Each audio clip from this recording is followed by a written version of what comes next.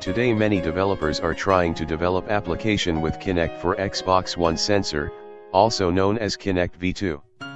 Meanwhile, the extension range from their host machine to the Kinect sensor often becomes the bottleneck in their system design. Today we want to show you the only extension solution on market that's specially designed for Kinect V2 applications. Here is a quick demo to test the Kinect performance after being extended over 200 feet. We use both Kinect Configuration Verifier and Kinect Studio to verify the performance. As you can see throughout the demo, the Kinect Configuration Verifier indicated the frame per second rate stabled at 29 to 30 FPS. Even with fast body movement, the Kinect sensor was still able to capture the motion and even hand gesture changes. Please visit our website newnex.com to find more information on this. Thank you.